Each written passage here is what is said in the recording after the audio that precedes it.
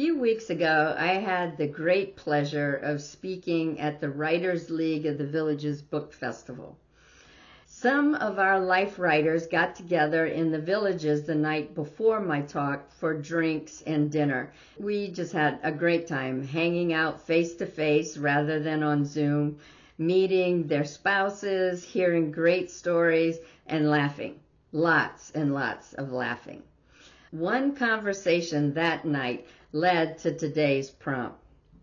Hi, my name is Patricia Charpentier, and welcome to episode 74 of the Life Writers Vlog, where you can find inspiration and useful tips to help you write your life stories. I wasn't sitting at that table, so I don't know what kicked off the conversation, but somehow the topic of bingo came up, and everyone started sharing bingo stories. I thought, what a great prompt that would make.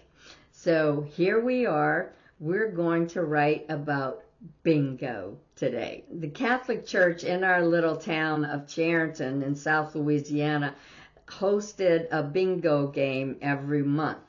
I can't remember the details, but either on the first or the last Friday of every month, they had a bingo game in the church hall. My grandparents took me every month, and I absolutely loved it. I think I learned my numbers playing bingo.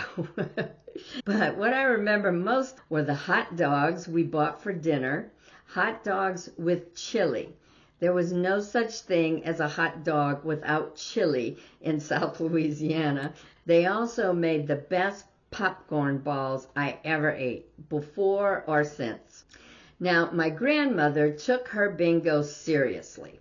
She played 4 or 5 cards at the same time, and there was no talking when the numbers were being called. Each number on the card had a little window, and you slid the little window closed when the priest, who was usually the caller, shouted out the number.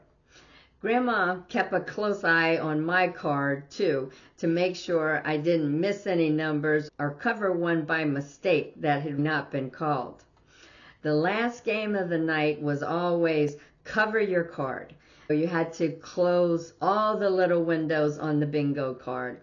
And that game went on for a good while. And there were always lots of groans when the last number needed came so close, but not the exact number people had on their cards.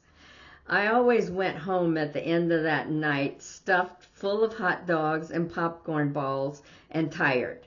Sometimes I carried home a new Corningware dish or an embroidered apron made by one of the church ladies I had won as a prize. I loved bringing those home to my mom. Plus, I came home with an extra popcorn ball for the next day. What's your experience with bingo? Where you lived, did you have regular bingo games? If so, did you and some of your family members attend? What was your experience at these games? Who did you go with? Do you remember winning big at some time or another? Did you play bingo at home with your siblings or cousins? Maybe you don't have bingo in your past. That's okay. But maybe you had some other regular card game or puzzle night or board game nights. As many of you know, I am a big fan of making a list as a way of brainstorming before you begin writing. It takes off the pressure of having to write something good, and it gives you a chance to get your thoughts together before you actually start writing sentences and paragraphs. I'd like for you to start making a list of anything you can remember about bingo card games, anything like that when you were a kid. Maybe you play bingo or cards now. Write about that. Make a list of your thoughts and ideas about it, and I'll let you know when 3 minutes are up.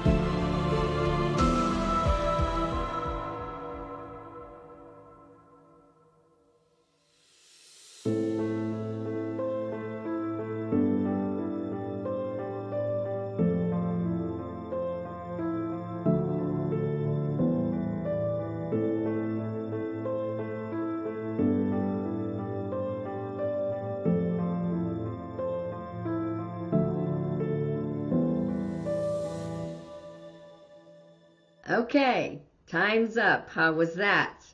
I hope you have a few things on your list and it triggered a few memories you hadn't thought about in a while.